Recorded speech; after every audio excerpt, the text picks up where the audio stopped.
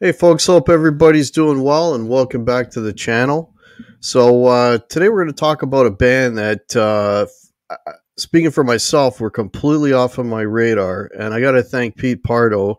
And this is one, a great thing about his channel is he mentions a lot of bands, and sometimes they're bands you never heard of and you should check out. And that got me thinking, and I started going back and listening to this band, Budgie, and I just been over the moon, listening to the records, making my notes, and there's a lot of notes because they're relatively new to me. So just disclaimer right now, if I get a year wrong or a song title wrong, I apologize. This band is new to me. I've only been listening to them for, I think, the last 3 or 4 months or so, just going through their catalog and listening to everything multiple times and just making sure I got my list down pat. But to help me in this endeavor is my good buddies, Mr. Martin Popoff and Mr. Pete Pardo. How are you guys doing? Doing great. Looking forward to this. Hey, man, everything's cool. Everything's cool, man. Like I was saying off air, Pete, man, you got me into this band. Thank you for that. I'm always checking out bands that you're mentioning because there's a lot of bands I got past my radar, and this was a really good find. Like really good. I going through the cat, like I've been listening to these guys for the last three or 4 months, and man, there is so much good stuff here, so much good content, and these guys are everything that I like in terms of, because there's so much depth to what the reservoir is very deep. There's so much depth in what they do. I mean, song to song, incredible songwriters, arrangers, just experimentation, just, you can't really even put a label on these guys. I mean, they're a rock band, yes, but they're that and so much more, what they remind me of in a lot of ways. And this, I know they're in that sort of variety thing and pulling things out and adding all kinds of different, and all those change ups. They remind me a lot of Clutch, because Clutch does the same thing, right? You're listening to that, you think, okay, I know how this song goes, and then there's a left turn, a right turn, and then left and right, getting those backwards, but anyways, but you know what I'm getting at? Like, there's just so many different ingredients that they're pouring in, and their songs just take you on this trip, and I love that, man. I love it. Keeps it fresh. You never get that ear fatigue thing, there's always those surprises and those change ups, And it's funny because, and Martin and I have talked about this before, I think one of the aspects I think that maybe hindered their popularity is because of their diversity, right? Because I think if most of their albums have, like, let's say there's 7 songs on there, 4 are bangers and the other 3 are these kind of like bluesy, folky, kind of weird songs that don't really fit. And I think, and you have to wonder if they were to put out albums that were like just completely pulverizing start to finish, maybe they would have made it a little bigger. I don't know. You got Burke's vocals, I think, will also kind of, you either love it or you don't. They're a really unique band. It's got a lot going for them. And unfortunately, they never quite hit the peak of some of their contemporaries, I think, which is kind of sad because, one of the things you didn't mention in all your great adjectives to talk about them and introduce them, it's like, you had the second greatest riff master also named Tony in this band. Oh, I'm going to mention him.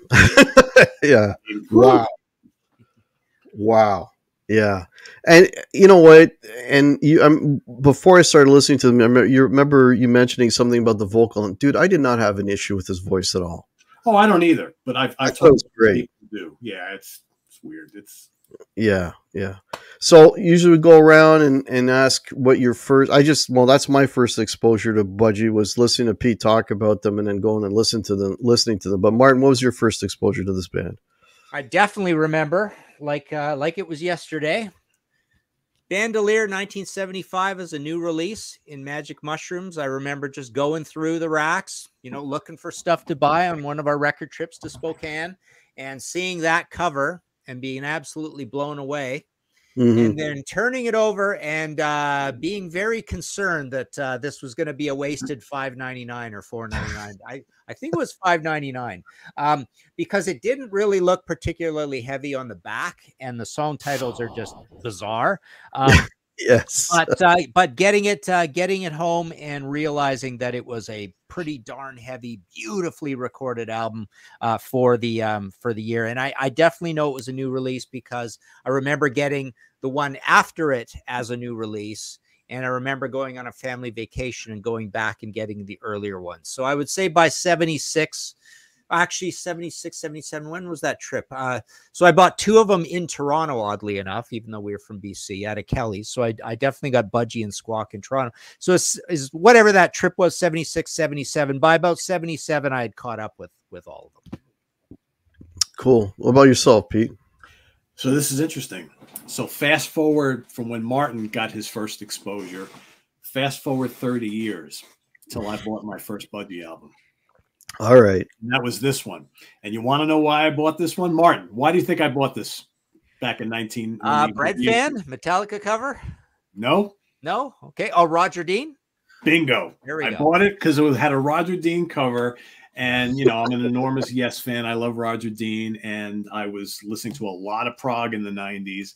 And, I was like, wow, I knew Bread Fan, right? Because I knew Metallica covered it. But I never, ever listened to a Budgie album until I bought this reissue. And I was hooked. And I was like, holy cow, these guys are so heavy. The songs are really cool. I love the artwork. And then I went out and bought, over a short span of time, the whole catalog. So that was my first exposure. So, Hack, just think. At our age now, you first getting into them a couple of months ago, think of me in, the late 90s being like a 30-year-old guy who's been listening to heavy stuff for so long to finally discover a band like this pretty late when you think of it. And I was to the moon. I was like, holy cow. Exactly. My reaction exactly. It's like, wow, how did I miss this? Yeah. I always knew the name. I knew Metallica dug them. I liked the covers. And I was like, but I just knew their albums. Yeah, Metallica really put them on the map, I think, for large population. Let me just say quickly hello to a few people that have joined us. Sandra Picorni is with us. Steve Auger, welcome. Quentin James, Gary H., nice to see you. NRHN, okay, I don't know how to pronounce that. It's all consonants, but welcome. Gary Joyce, Jason, Papa Blue, nice to see you. All right. I just want to make sure catch her. But Jason Budney 76, welcome. Captain Beyond is with us. Welcome, Captain Beyond. Nice to see you. John the Dark Wizard, welcome. Okay, Pete Brown is with us. All right, I think I caught everybody. There's Brian S. Nice to see you. All righty. So we decided off air we were going to do 3, 3, and 3, right? So let's go, Martin, because you're next to me, and then we'll go down to Pete and then myself. Okay, so yeah, 3, 3, 3, and then I guess 2 at the end because we got 11, right? So my number 11, I'm going to start with the last one they ever made, 2006.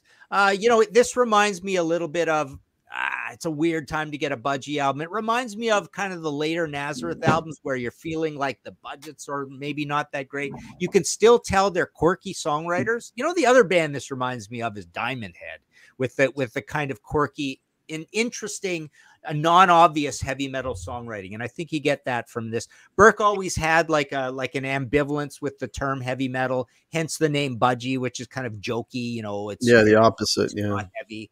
And that sort of thing, and the bird on all that stuff. So Burke was kind of an eccentric guy who was, and sadly we lost him COPD, I believe, right? Just like Dan, more or less, similar sort of thing.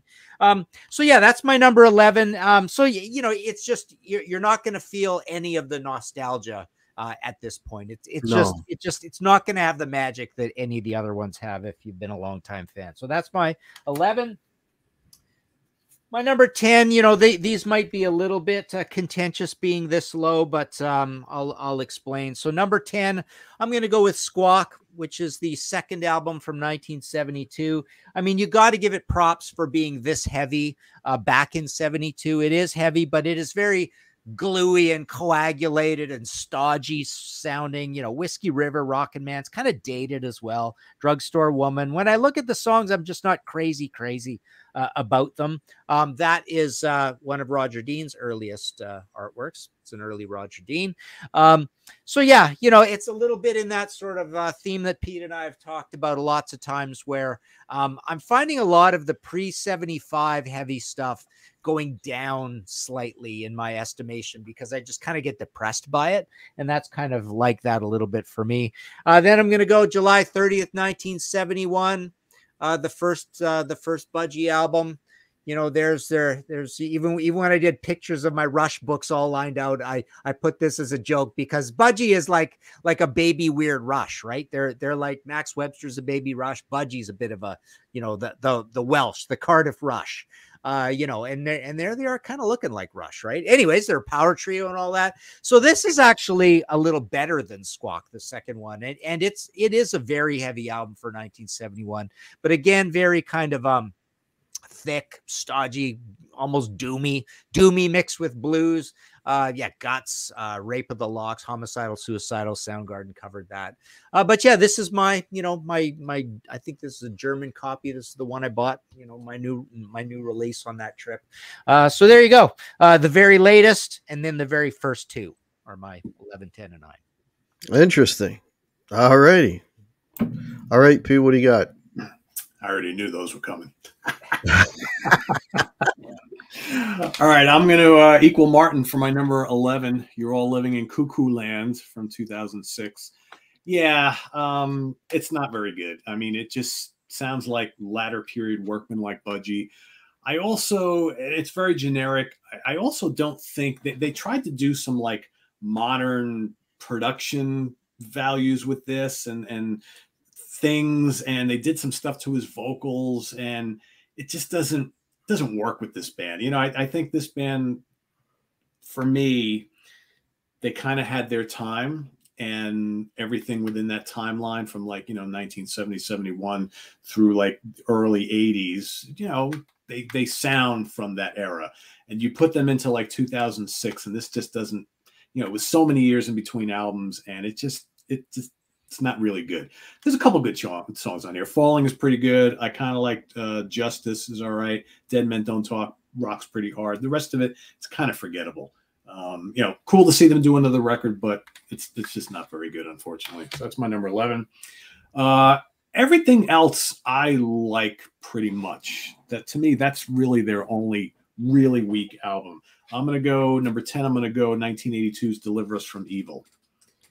And I know Martin's a bigger fan of this album than I am, but I do like this album. I think the sound is really changing here for them.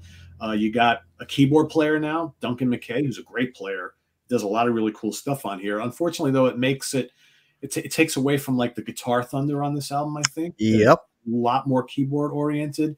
And to me, this sounds like an early 80s Uriah Heep album or a Gamma album. That's not necessarily a bad thing.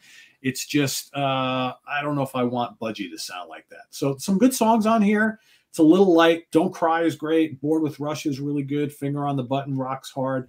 I think there's some good material on here. I just wish it had a little bit more balls. I'm just missing the guitars a little bit. You know, John Thomas is a good player, but I want to hear more of him. But good album. I think if you like that early 80s kind of British commercial hard rock sound, it's pretty good.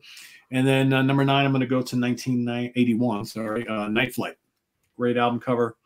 This is arguably their second new wave of British heavy metal record, but it's a little lighter, a little more melodic than Power Supply that came before it. Songs aren't quite as good. It's not nearly as heavy, but it's still a good, accessible early 80s hard rock record. It's got nice, big, bright production. And I absolutely love I Turned to Stone, which is a great, great track. Unfortunately, it's the best song on the album, but still pretty good. Solid record. I know that it's got its fans. And like I said, great album cover. So there we have it. You're All Living in Cuckoo Land, Deliver Us from Evil, and Night Flight. I noticed one thing. I noticed a big difference in Bert Shelley's voice from the 70s stuff to like the 80s and later stuff. It's almost like his voice got a little lower. You guys find that? Or is that just me? I know it's got a little different tonality to it. Maybe it's just because he's a little older. I don't know, but there is a difference there. All right. Well, I'm kind of sort of along the same lines as Pete. My number 11 is Deliver Us from Evil, 1982. This has all the trappings of an 80s rock album with the keyboards. It's got the chorusy guitars. Like, it's very much a record of the time. It's a real poppy album, and it's a little too poppy for me at times. That whole formulaic 80s thing, not a big fan of that. That being said, there's some rockin' gems in here. I love Truth Drug, Young Girls, a well-written pop song. At times the album can sound formulaic, like Flowers in the Attic is so generic. That could fit on anybody's 80s rock record. Like, it's just, it sounds like everybody else. Although the instrumental section on that is pretty cool. Hold On to Love is okay. It's a decent album, but it sounds like I've heard these songs before on other albums. So that's sort of they were trying to do the 80s thing, and they were doing the 80s thing, but they were losing their individuality, I thought, on that one a little bit. My number 10 is Night Flight. So I flipped my order, so I got to flip my sheets here. So Night Flight, 1981, pretty good album. It's poppy still, but with some heavier guitars. It's got a lot of great hooks on it. I love the guitar playing of Big John Thomas. I think, he's not a Tony Bourge. He's a completely different player, but I do appreciate his playing. I think it's quite good. Keeping a Rendezvous is cool. Shoes Me Up is a great rocker. It's not a bad record. I would have preferred more heavy stuff than the couple of metal tunes on there. The metal tunes don't do it for me on that record, but it's not terrible. Not terrible. And my number 9 is Cuckoo Land. So Cuckoo Land. We're All Living in Cuckoo Land, 2006, last record. Starts off great with that great riff fest on Justice. That's a really cool track. Dead Men Don't Talk, I think, is a great track. It's got a real nice kind of an Aerosmith feel to it, and the solo on that is epic. Some other cool tracks on this, I like Falling. It's funky and kind of cool. Tell Me is incredible. I really like that song. I got a Cheap Trick vibe to it. I Don't Want to Throw You is great as well. I think it's a pretty good album. It's heavy at times, and it has some great hooks. So of the latter periods of those three, that's my number 11, 10, 9. So that's my number 9. So there you go. All right. So my 11 was Deliver Us from Evil, Night Flight, and then You're All Living in Cuckoo Land. All righty. So next 3, what do you got for 8, 7, and 6? Okay, so my number 8 is Never Turn Your Back on a Friend. Evidently, I don't own a copy of it anymore. So, but I would say Bread Fan is very close to their greatest song ever. There you go. Don't want to hear Baby Please Don't Go. I don't like the fact that there's 7 songs on here, and 2 of them are short, mellow ones. And You're the Biggest Thing Since Powdered Milk. That's a typical old Budgie title, and I don't think it's that great a song. And Grip of a Tire Fitter's Hand is pretty good. I think the dark horse winner on here, besides Bread Fan, is Almost Parents and Riding My Nightmare. So yeah, it's a little patchy. And I think that's kind of a theme with these Budgie albums, right? It's like we love certain songs on them a lot, but when you add up the whole albums, there's usually a lot to complain about, right? My number 7 is In for the Kill.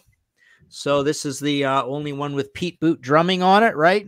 May 17th, 74, recorded at Rockfield. Like most of what they do is recorded at Rockfield, but this one is self-produced. It's got the crazy heaviness of In for the Kill. Again, one of the greatest Budgie songs. Crash Course in Brain Surgery, again, covered Metallica, right? Yeah. Yeah. So that's really cool. It's a little bit compromised by the shaker percussion in it that takes a little, and it's got a weird guitar tone. Like it's In for the Kill is just like, absolutely wall-to-wall heavy. It was really cool. Zoom Club's cool too. Hammer and Tongs. I mean, there's some really good stuff on here. Even the stuff that's a little mellower. I mean, I honestly, I guess I could have put this a little higher, but 74, yeah, really good one. And you know, back to the old Rush thing. Does that not look like Getty or what? Eh? So give him a Rickenbacker, Martin, and there you go. Right? Different face, yeah, exactly. Yeah. Yeah. So that's my number 7. My number 6, I'm going to go with one that I was horrified with after hearing Bandolier. When I got this, I was really not happy with it, but I love it more and more over the years. I think this is their most finicky and complicated sort of album. I think And Again is really cool and a weird heavy one. If I Were Britannia, I'd Waive the Rules, got that super heavy part, and then it goes into that jazz fusion, Ian Gillan band, Pace Ashton Lord kind of music, right? Quactors and Bureaucrats is just kind of funky, cool. Your Opening Doors is a good mellow one in here. But side 2, Sky High Percentage is one of their great rockers.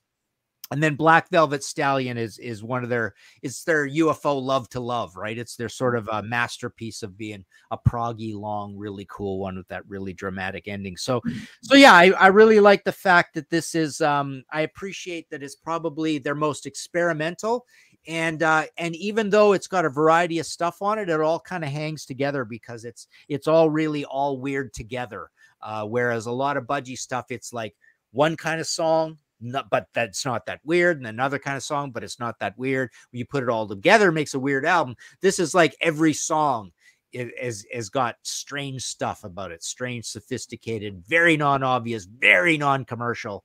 Yeah. They weren't gonna get anything with this, and they didn't. I mean, even the title, If I Were Britannia, I'd Waive the Rules, right? Yeah. It's just like, what the heck like are you gotta deduct a couple points for that terrible logo, right? Oof. Yeah. So you know, I wanted to mention before I forget is this is another situation where I never had any problem with Burke's voice either. All those years, I never thought, oh boy, I don't like his voice. No. And you know, it's funny. We talk about Kim Mitchell that way all the time. I never had a problem with Kim Mitchell's voice. I play it for people and they go, oh, that's amazing. I'm not crazy about that guy's voice. Right. So it is funny. But I have heard that before about Burke, but it's never been with me. So there you go. Never Turn Your Back on Friend 8, In for the Kill 7, Fire Britannia 6. All right. Okay. What do you got, Pete, for 8, 7, and 6? All right. Number 8, I'm going to go 1978's Impeccable. Good album. A little different. I remember the first time I heard this, I was like, all right, this album kind of reminds me of Trapeze in spots. I think his again, you mentioned early on, like his voice sounds different on some of these albums. And I hear a little bit of Glenn Hughes from him on this album. And I think the music, the songs are a little bit more musical. There's a little funkiness going on in some spots. Yes. Some strong songs, though. You know, Melt the Ice Away is great. I love Pyramid. Dish It Up is really good. I mean, really, there's no bad songs on here. Maybe I'm missing a little bit of that kind of wall-crushing riff sound from the early albums. But I think for the latter part of the decade, I think it's a pretty strong record. And again, I can appreciate them trying to do some different things here. So that's my number 8. And number 7, I'm also going to go with If I Were Britannia, I'd Waive the Rules from 76. I don't like the production of this album at all. You ever notice that at all, Martin? The production's really weird. It's pretty thin. Yeah. I think this would have been, if this had the production of Bandolier, I think this would rank higher for me. Yeah. It sounds really flat, but there's some, as Martin mentioned, there's some really strong songs on here. Anna Nagin is great.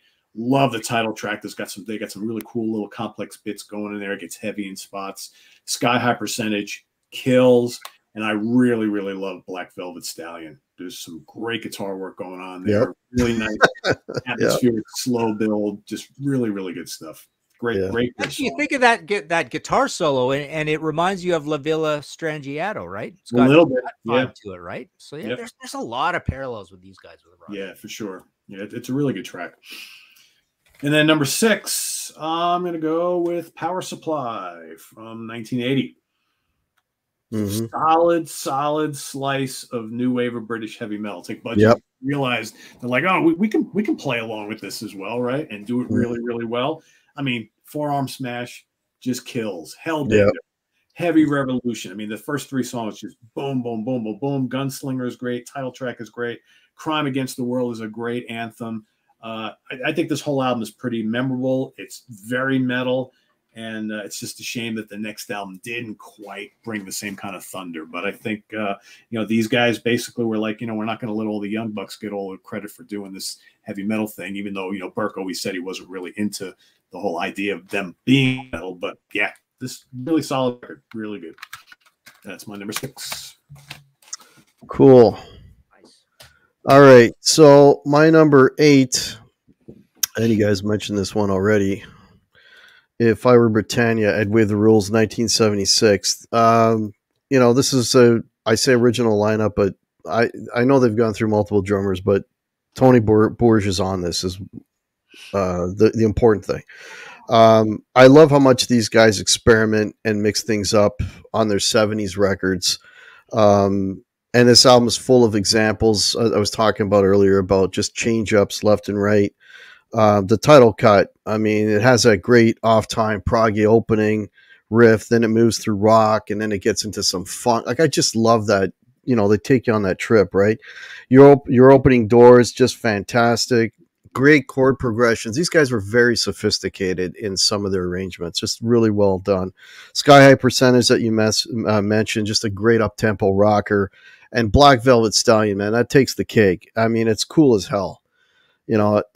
I really dig this album. It would be higher on my list, except everything from here up is just that much better. But this is not a bad album at all. It is a pretty damn good record.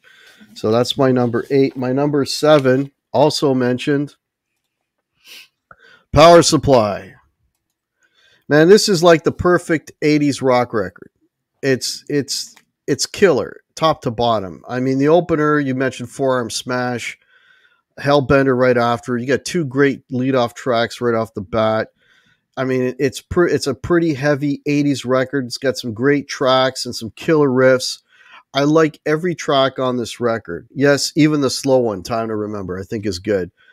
This, for me, like I said, is a perfect 80s record. You got the catchy riffs. You got the good songs. You got plenty of hooks, top to bottom. This is a killer record. Killer. It should have been huge, right? Especially in that time frame that it came out in 1980. And my number 6 is Impeccable. What a shitty album cover that is, man. If that doesn't turn people away, I don't know what will. What the hell were they thinking, man?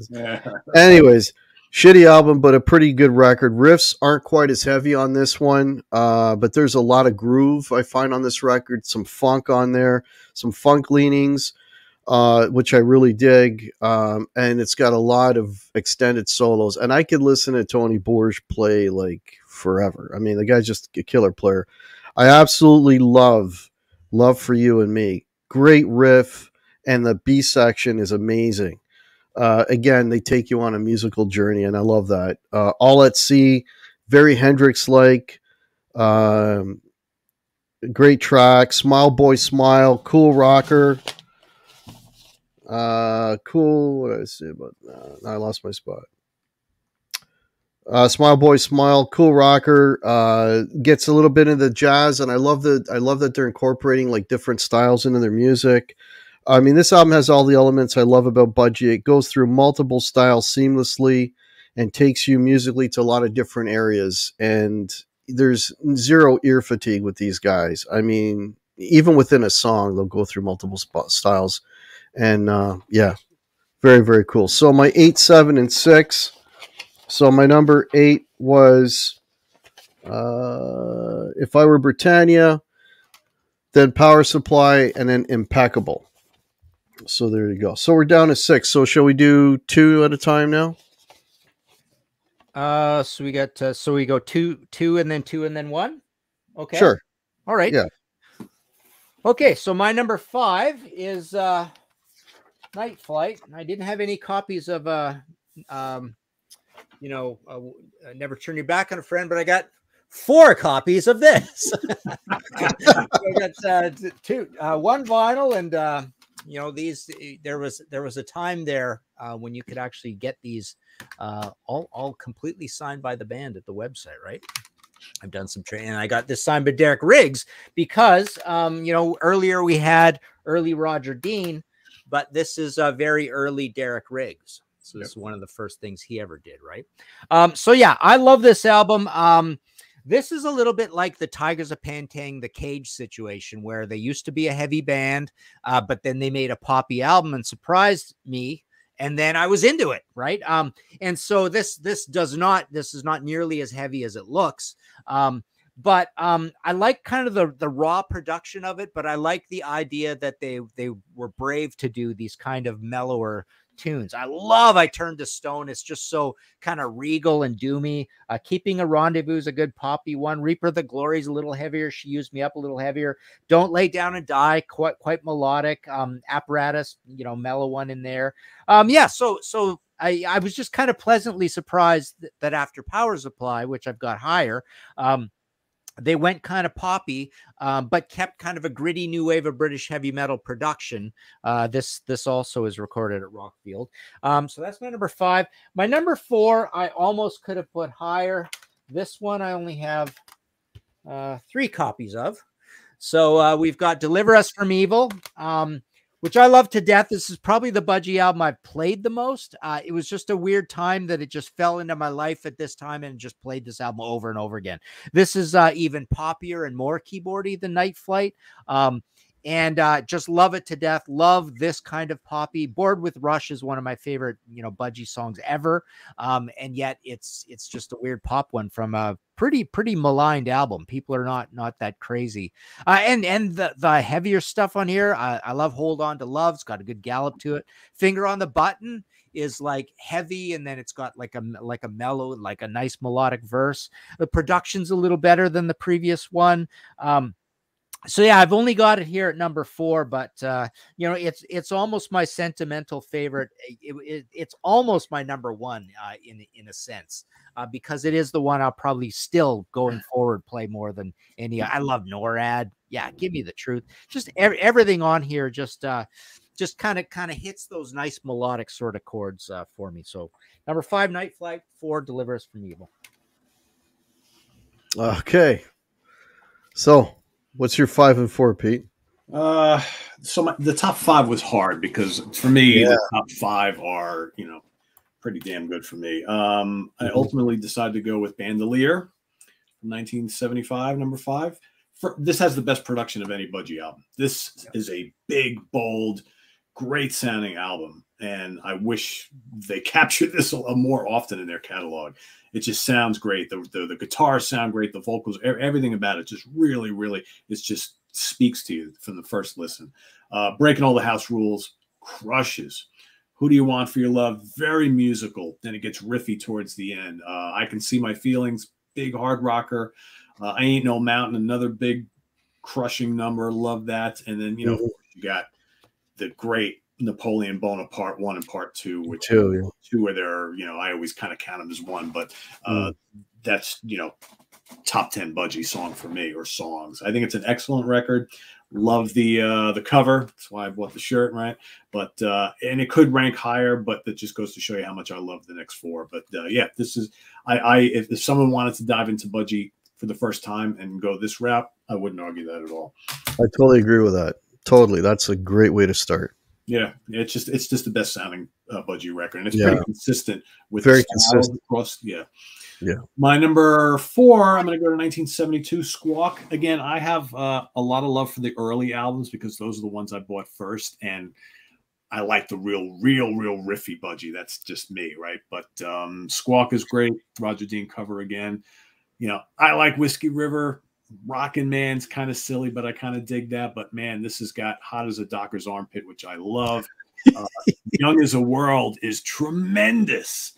It's like this weird kind of Zeppelin-y, bluesy, folky, slow build, and then the riffs come in, and it's just like gargantuan doom riffs. I just love it. Stranded is great. Drugstore Women, it's kind of like their boogie. I don't know. For me, there's 9 tracks on here, but like half of them I love so much that even if some of the other ones aren't as quite as great, the songs I really like on here just elevated for me. And let me tell you, for those who are watching the show have never listened to Budgie, go check out Young as a World and let it blow your mind. It's 8 minutes long. It's really, really cool. And some of the heaviest riffs you'll hear from the early 70s. And it takes you on a nice musical trip, right? It does, right? 'Cause it's kind of jazzy for a bit. And yeah. This big doomy shit comes in, and it's just like, where did that come from? Right? I love that when they go through different styles and they just, it's killer. Yeah. Well, the guys already talked about this one, but my number 5 is Squawk, 1972. It's got a couple of really beautiful acoustic songs on this. I'm not fond of all their acoustic stuff. Some of it's kind of, weak. But on this one, I think Rolling Home Again and especially Make Me Happy I think that's a fantastic song. I love Hot as a Doc. I can't even say without laughing. Well, some of the songs are ridiculous and they're so long. Oh, yeah. Hot as a Docker's Armpit. Great title and even better song. The riff is awesome. That extended solo is great. Tony is I wrote down here, just a great, because who talks about this guy? He's underrated. Nobody knows this guy, right? Just a great underrated player. Absolutely dig Young as a World. It is epic. Absolutely epic. Nice metal, jazzy feel, and it's interspersed with some killer heavy riffs that just come in. And it's got that frantic, crazy guitar solo on there. Amazing. Stranded, also very cool. The jam change-up is great. There's songs that these guys do, and one of the reasons why they're 8 or 9 minutes long, it's like they play the song, and then they jam for like 3 minutes. And then they come back to the original theme, right? And that's that's why these songs are so long. But those jams are intense, man. These guys are such good players, man, and tighter than a bug's ass. Like, just really, really good. Number 4, In for the Kill.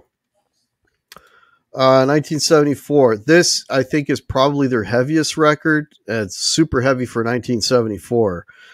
Starts off strong with that title cut. Is just so heavy and cool. Zoom Club is, again, I keep saying epic, but it's a plodding potpourri of awesome riffs. That's what that song is. It's killer.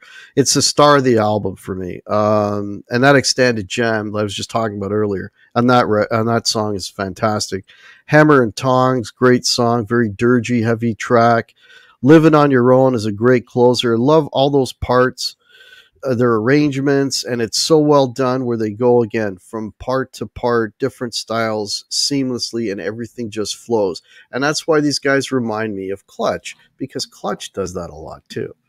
So that's my number 5 and 4. Number 5, Squawk, and number 4, In for the Kill. Okay. So 3 and 2. What do you got, Martin? Okay, so for number 3, I've got Power Supply. So I think they really did this new wave of British heavy metal idea really good. So this is when they're off of their I guess MCA and A&M over here onto RCA Active, this little label.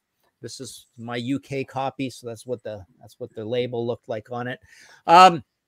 And kind of a goofy album cover, but you knew it was going to be pretty new wave of British heavy metal with Power Supply. I mean, Hellbender, Heavy Revolution, and Secrets in My Head are just smoking super heavy, really, really good ones. And then some of the other heavy stuff is kind of AC/DC-ish a little bit, right? Which is fine as well. And Crime Against the World, like you guys said, Anthem, Time to Remember is a good mellow one on here. I just think, 8 tracks. I think they just really knocked it out of the park. I remember, in the thick of the new wave of British heavy metal, getting this and thinking this totally competes with any of the young bands. We just thought it was really good and raw and no nonsense. And it was a really shocking welcome change. And I always cite these guys as the band out of any old timer band who made the biggest drastic change to be part of this whole thing. It was probably seen as a little bit opportunistic, but I think they did an amazing job with it.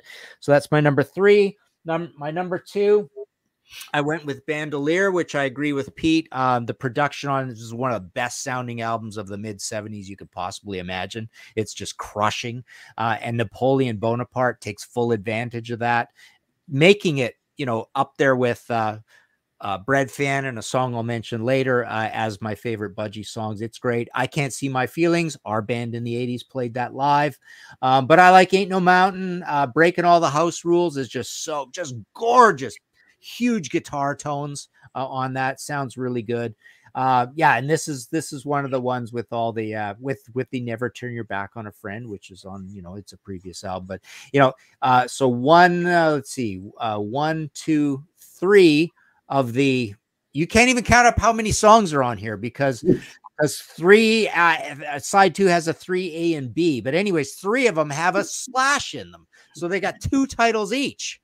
And then you've got an A and B. It's very ridiculous, but just a good action packed, and that was my first Budgie album. So we liked Budgie at that point after that. So that's my 3 and 2.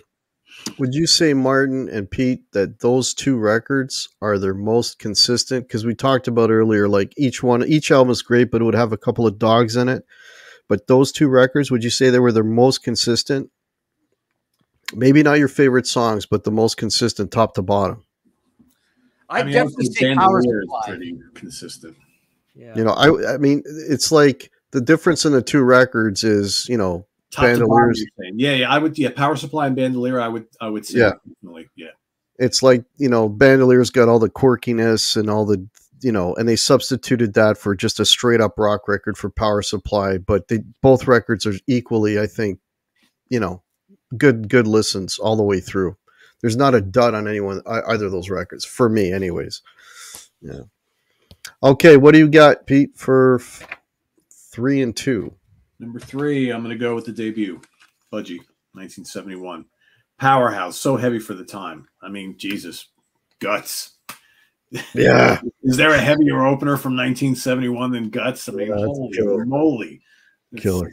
Jesus, that's what, you said it before, Hack, how Tony Borge doesn't get mentioned in the kind of like the pantheon of the greatest riff masters of all time. I'll never understand. When I did my favorite riff master show last month or whatever, he was day 2, man. I was like, oh, I got to talk about that. Yeah, I remember that. So good. Nude Disintegrating Parachutist Woman, another ridiculously long, crazy title. Great song. I love Rape of the Lock. So heavy. Homicidal, Suicidal. Again, you got some kind of silly stuff on here too, but like I said, the songs that are great on here are just so bulldozing and so heavy for the time. I really like it. I think they would kind of move away from this kind of little bluesiness that they did on the first few albums, but I still really dig it a lot. So that's my number 3. And my number 2, I'm going to go with Never Turn Your Back on a Friend, 1973. Again, it's got Bread Fan. It's got You're the Biggest Thing Since Powdered Milk. Great songs. And the grip of the tire fitter's hand is great. And then it's got Parents. Oh, Parents. It's another one of those big, long, epic songs that just takes you on this weird-ass journey. Like you think they're going to give you like this little extended jazz break, and then these sledgehammer riffs come in. Yeah. Just crazy stuff. Yeah, I mean, and I like the way this album sounds. I like the production, and it's got a great Roger Dean painting on the outside, which I give it props for that as well. And again, it's the first Budgie album I ever bought, so I'll always have a lot of loyalty to this album. But it's not quite my favorite, but that's my number 2. Well, I swear we didn't rehearse this ahead of time. But my number 3 is the debut and Guts. What an absolutely fantastic opener. It's got so much groove and heaviness. The riff is just destructive. The Author, epic. You got some light and dark. This one, what I noticed about this one is when we've talked a lot about Tony Borge, but how about Bert Shelley on the bass? Oh, yeah. His bass playing on this song and this album, I think, really, really stands out. It really shows here. He's playing some really nice lines. And I mean, it's so cool when that song picks up in the middle and then it takes you on another musical journey. I mean, that song's amazing. Rape of the Locks, love the playing on this. The band is just so good. They're so, just listening to them play as a 3-piece is amazing. Homicidal, Suicidal is crushing. and it's got that great breakdown in the middle that is just so freaking cool. I mean, I love their B sections. Sometimes their B sections are better than their A sections, right? When they start jamming or like twist the riff around or whatever, just amazing. And we didn't mention it, but produced by Roger Bain, who produced the first Black Sabbath album as well. That's right. Yeah, yeah. And my number 2, Never Turn Your Back on a Friend, 1973. I mean, it opens with Bread Fan, amazing, made famous by Metallica, of course. I love that breakdown because, again, they do that breakdown, it gets all mellow, and what does that do? It cleanses your ears, and then that riff comes back and just punches you in the jaw. It's, that's just, I love that device that they use there. Baby Please Don't Go, I know, Martin, you mentioned you're not a fan of it. I don't like the original song, but I love the way they play it. They kill it, man. They kill it. You're the Biggest Thing Since Powdered Milk proves if you don't, that song is proof that if you don't initially like one of their songs, just give it a minute, because these guys are going to go through so many sections that it will turn into a different song, and it'll be something that you absolutely love. And that is an example of that, because the back half of that song is fantastic. In the Grip of a Tire Fitter's Hand. These titles, man. Yeah, whatever. Yeah. That's a great rocker. And what can you say about the closer, Parents, man? That is beautiful, jazzy. I mean, Tony, great rock player, blues rock player, but the jazzy stuff he's laying down on this song is fantastic. It's got some great hooks, but Tony's playing on that song in particular is just beautiful, man. That's a guy who's got a reservoir. He can go deep, man, and he's got a lot of tools in his toolbox. Yeah, those are my number 3 and number 2. So number 3, the debut, and number 2, Never Turn Your Back on a Friend. There you go. Now we're down to the number 1. Okay. Well, my number 1, I went with my framed up copy of it, Impeccable. Impeccable. That's my vinyl. There's my CD of it. So yeah, this is the weird one that Budgie came to Elmer, Ontario to record this album. Is that right? Is basically at Rockfield and various places over there. Yeah, and just kind of a nondescript, spent a lot of money on it. To me, what I like about this album, Steve Williams' drumming's amazing. We should mention, Ray Phillips is the early drummer. You got Pete Boot in the middle. You got Steve Williams on the stuff moving forward. His drumming is amazing. The production is great on this. It's very high fidelity, but it can be a little on the thin side. But what I think about this album is that it's the finicky, sophisticated, weird jazziness of If I Were Britannia, but heavied up a little. So it's kind of a heavier version of that, because you do have the likes of so it's got, here's the other song that I would say is a favorite. So you got Bread Fan, Napoleon, and Melt the Ice Away. It's almost like their Deep Purple Burn. It's just like a whittly Richie Blackmore kind of riff. It's got this amazing drum groove to it. It's got this stop section, kind of the Led Zeppelin Black Dog thing. Really, really cool. A little Black Velvet Stallion to it maybe as well. It's funny you mentioned the author. And, later on, UFO's got the writer, and UFO's got Paul Chapman, who is Welsh, right? And these guys are a Welsh band. They all knew each other. And we should also mention that Budgie was very tied in with Judas Priest all the time. They were touring with them. True. Even before Priest had an album out, Budgie was actually kind of their mentors in a way at the early stages. So, yeah, Smile Boy Smile with its heavy, but it's sort of like a little galloping as well, but it's a little Celtic as well. Don't Dilute the Water. Again, it's heavy, but it's also got some funkiness to it, this album. So it is a little fusiony. It's like a heavier Ian Gillan Band album versus a crappy Ian Gillan Band album, I suppose. But yeah, it's and it fits into that time frame of these albums that I really like. I like that it's a 78 album. I like the place that it sits in the catalog. Like I say, super experimental and interesting, but still pretty heavy. And then the shocker after this is they just sound on Power Supply. They sound like a completely different band. They sound nothing like this. It's one of the biggest changes that you could sort of imagine. But yeah, Pyramids, Dish It Up. just weird stuff. You know, it's very, like I say, it's weird, but it's at least got some riffs to it. So, and our Contrarians episode, a very early one, I rated it as my favorite. I did a whole episode on it. So I'm going to stick with that. Put it number one. Yeah. Yeah. I love the jazzy stuff on that and the funky stuff on that. It's almost like they're, what's that Thin Lizzy record? Is it Nightlife? Is that the one? Nightlife. Oh yeah. Yeah. That's like their Nightlife to me when I listen to that. Yeah. It has that other ingredient that they don't normally put in their songs. So, all right. What do we got, Pete? What's your number one? Martin, it isn't funny. Martin and I did a whole show a while ago on how he always gravitates towards the late 70s stuff for most bands, and I do the early. And this is a perfect example of that again, right?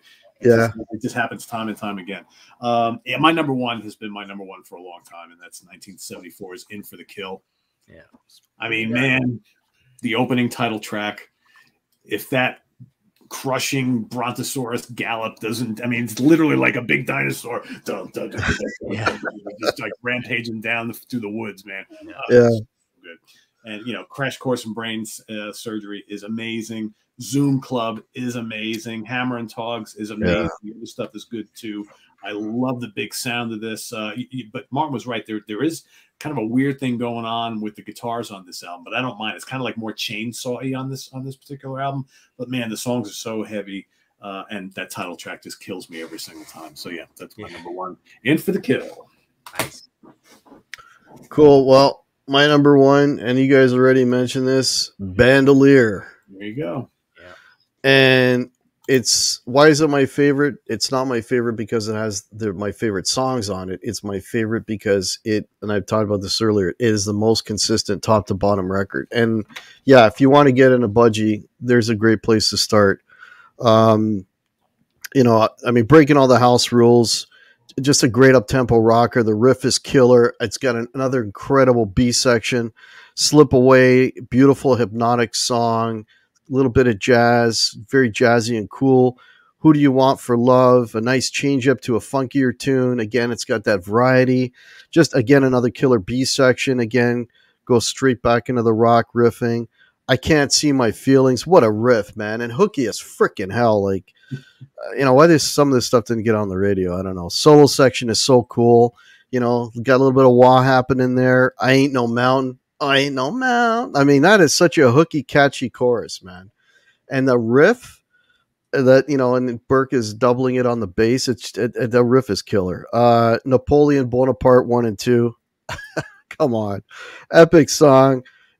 Again, beautiful chord progressions on, you know, very sophisticated chord progression. And then you get that great gallop that comes in, right? And they finish it on a different chord every time, which is so cool, right? Like, you know, yeah, I mean, these guys are just on another level. Honey, closer, very Beatle-like, nice harmonies. You don't really hear a lot of harmonies on their stuff. And it's just a great closer. Absolutely love this record. I love the great variety. It's got nice change-ups, keeps you engaged. And I just mentioned here that these guys are just fantastic songwriters and arrangers. And not to mention just absolutely fantastic players. And folks, go listen to Budgie. I mean, if nothing else, if you're watching this show, I am a believer. Go listen to Budgie. Just fantastic. So there you go. Yeah, I think if you have a hard time finding any of these on, you know, physical copy like CD or vinyl, I know they have a couple of pretty extensive compilations, like 2 or 3 CD compilations. Those are probably worth checking out too. A lot of their strong songs are all on there. So if you wanted to go that route too. One thing also we should dedicate this episode to Chris Pike, who we sadly lost from cancer. Chris did these, I think it's 3 large and then a couple small, but big, huge books on Budgie, and you know, full color throughout. Did a ton of interviews, just amazing detail, pages and pages and pages on every single album. And yeah, sadly we lost him to cancer. He's a buddy of mine. He helped lay out some of, you know, a bunch of my ebook stuff early on, and I sort of got him down this path, and he did these books. Nice. But yeah, no longer with us, and they're no longer available, but they're amazing, scholarly, you know, huge books on Budgie. Yeah, yeah. All right. Maybe you should, in honor of him, you should do your own Budgie book at some point in time, right? Yeah, I've been in talks with his wife about possibly working on reconstituting that material in some way. Yeah. All right. So what do you got coming up? Let's go, Martin. What's you mentioned off air? You got a new book. Well, yeah, overnight I got in the new Cure book, Wild Mood Swings, Disintegrating the Cure album by album, where I assembled this panel, and basically I'm the moderator of a panel, and they go through it. It's like one of our shows, but just in book form. And I've got another one of those coming on Blue Oyster Cult, which is a massive, it's about twice as big as this one. So yeah, that Cult one Cure one just came out yesterday. So that's all at martinpopoff.com. Of course, I got the audio podcast, History in 5 Songs with Martin Popoff, and we've got the video show, Contrarians.